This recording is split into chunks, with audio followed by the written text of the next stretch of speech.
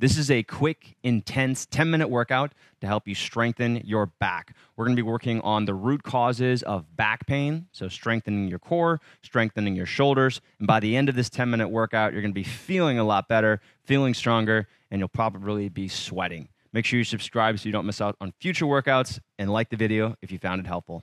Let's get into it. All right, we're going to start on the ground in a bridge pose. So go ahead and take it onto your back. Bring your feet in toward your butt. Press down through your feet to lift your hips and really clench your glutes. So we're working on glute activation here, getting a really strong, stable lower body foundation.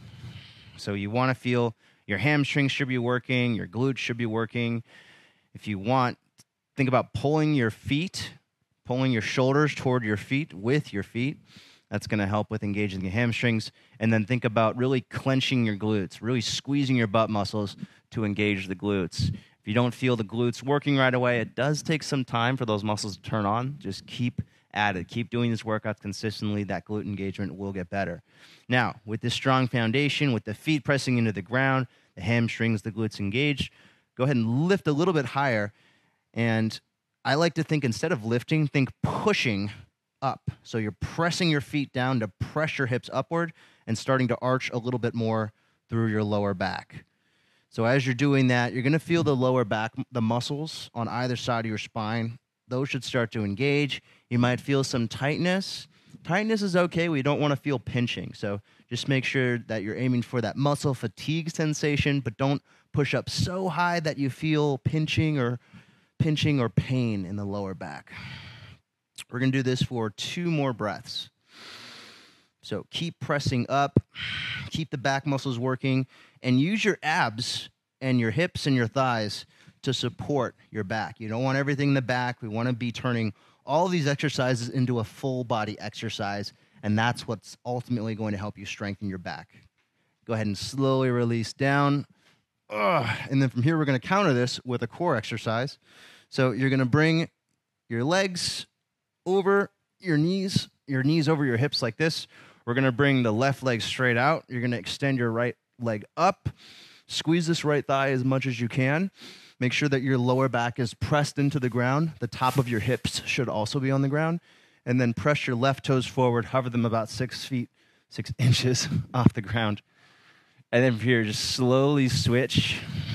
Point your left toes up. Press your right leg forward. And again, hovering that at about 6 inches. Again, slowly switch, press your right leg up. Think about straightening the leg as much as you can. Recognize that your mobility is going to be different than mine, so you might not get the leg as high. You also might have to bend the knee a little bit. Just make sure the back feels good as you're doing this. Switch, left leg pointed up. Lock out the leg, press your right toes forward. Think about squeezing your left knee toward your face. Lock out the leg if you can, even if it's a little bit further away from your face, that's fine. Make sure that the low back feels good. Your core is engaged to support. Switch. So a couple breaths per side here. This is going to be the last one. Keep reaching the leg up. Keep squeezing the thigh. Squeeze the abs. When you strengthen your hips, you strengthen your core. Your back is going to be strengthened as well. Last time, switch. Left leg pressing up. Again, squeeze that left thigh. Squeeze your left hip flexors. Squeeze your abs, length through the lower back, hips still touching the ground. And then bring your knees back on top of your hips with the legs bent and slowly release. Okay? Nice job there. So, quick little effective sequence to warm up. We're going to move into our next pose. This is a side plank. So, I know a lot of you guys don't like side planks, but that's a great reason to do them. You're going to get stronger doing those. So, we're going to plant the right forearm. Level 1, you're going to have your knees bent like this and your legs stacked, and then lift your hips off the ground. So this is level 1. You want to make sure that the hips are coming away from the ground. Don't let your hips sag. So if you're good here, if you feel like the hips are lifting off the ground, you're feeling the outer right hip working, you're feeling your right shoulder working. Also make sure that you're not leaning to the side or kind of leaning so that you're looking down. You want this shoulder rolled back. So rolling back that top shoulder so the chest is open to the outside. And you should feel your upper back kind of working as you do this. hug your right forearm toward your right knee, drive the hips up a little bit. Now here, moving to progression number 2, if you can, you're going to straighten the legs and come into a staggered position. So you're resting on the sides of your feet, driving the hips up still. If you notice that your hips really sag down to the ground as you do this, then go back to the knees stacked on the ground. This is level 2.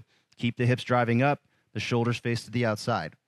From here, going into progression 3, if you can, where you're going to stack the feet, drive the hips up even higher. Again, really the strength of this pose comes from you driving the hips upward. And then if you can, extend the arm up, driving that hand up. Hips up even higher. You can do one more breath here. And then slowly release. Quick break here, guys. If you want to be more consistent with your workouts and get more significant results, we do have the Manful Yoga app in members area, which makes this easy. A great way to try that out is with one of our free 7-day challenges. So check out the 7-day sexual wellness challenge from us. 7 days, 7 workouts, just 15 minutes, and noticeable improvements to your sexual performance. You can sign up for free, link in the description below. All right, we're going to switch sides. So now planting your left forearm. So left forearm is parallel to the top of the mat. Level 1, knees stacked, knees on the ground. Make sure that your hips are lifted. So you're trying to drive the right hip up into the ceiling, lifting it as high as you can. You're going to feel a lot of outer left hip activation. As you do that, you should also feel your left obliques working. You want your shoulders facing directly to the outside, so don't let your shoulder face downward. You also don't want to roll back and look up. You want the hips facing to the outside. Your left elbow should be directly under your left shoulder. And as you do that, think about hugging your left forearm down toward your knees, and you'll feel a little bit more engagement through your left lat as you do that. So I really like side plank because it's so good for the back, so good for strengthening your back. It also gets your upper back muscles involved in a way that very few body weight exercises do. If you've got no equipment, this is a really good way to strengthen your back. All right, level 1, level 2, stagger the feet, drive the hips up high. Remember, keep the hips facing to the outside. Hand can rest on the hip or it can extend up. Just depends on how you're feeling today, and it'll change day to day. Some days you'll be stronger than others.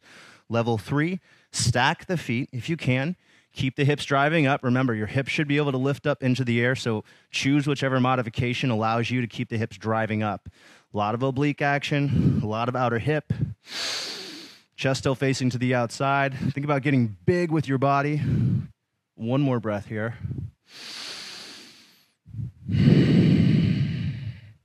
And then slowly release down. All right, moving into our next pose. Grab a block. We're going to go into a low lunge. Right leg forward, left leg back. Allow your hips to sink forward and find just a natural depth here, so it doesn't have to be super deep. Just find a comfortable depth with this lunge where you're feeling stretching, but it's also not so difficult that you don't feel like you can hold it for more than 10 seconds. And then hold that block overhead. You're going to squeeze that block between your hands like you're going to smush it or smash it or scrunch it up, whatever SM word you want to use here. And then squeeze the arms back, back, back until you start to feel your upper back working to hold this up. Now lift your chest up even higher, keeping the hips down. Lift your chest up, up, up, and then lean back a little bit more. Now as you're doing this, keep your hips active. You're going to squeeze your hips, squeeze your thighs.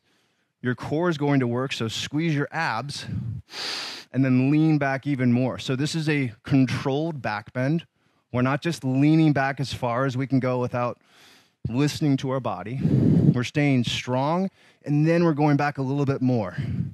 As you inhale, get a little bit taller, lean back a little bit more, and then hold here for 2 more breaths. Again, challenging your upper back here, challenging the strength of your spine in this back bend. Use your core, use your hips to support your back. And that's a good analogy for overall back health. Strengthen your hips, strengthen your core, your back's going to feel better. All right, go ahead and release. Switching sides, left leg forward, right leg back. Squeeze your hips, push down through the left foot. Bring your arms overhead. Find a nice comfortable depth for this lunge. Right hip flexors are going to be stretching, so the front of the right hip is opening up. You want to squeeze your right glute, push down through your left foot. Feel your left thigh and your left hip working. Press the blocks up as high as you can. If you need to, you can also bend your elbows here. And then lean back. As you go deeper, you always want to check in with the length.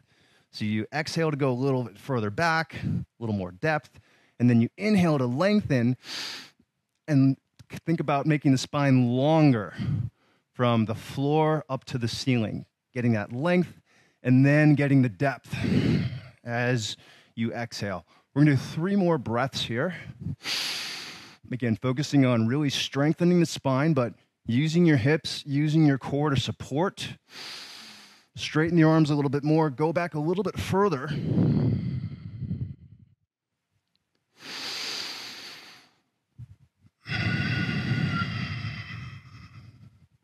And then slowly release. All right, guys, hope you enjoyed that workout. Again, quick, intense 10-minute workout. If you're looking for more of these, we've got a bunch of them here for free on the Manful Yoga YouTube channel. Subscribe so you don't miss out. Put out a new workout every week. If you want to see what just 15 minutes of yoga per day can do for you, I've got a free 7-day Beginner's Yoga for Men challenge. Part of that is really focused on helping you get out of pain. Relieving back pain is probably the #1 thing we do here at Manful Yoga. So you can sign up for that for free. No credit card required. Link is in the description below. So I hope you guys enjoyed this workout. Hit the like button if you did. Leave a comment if you have some feedback. Just want to say hi. And again, subscribe so you don't miss out. If you want to check out one of those quick 10-minute workouts that I mentioned, go ahead and click above my shoulder here, and you can do that right now. Thanks for watching. See you in the next video.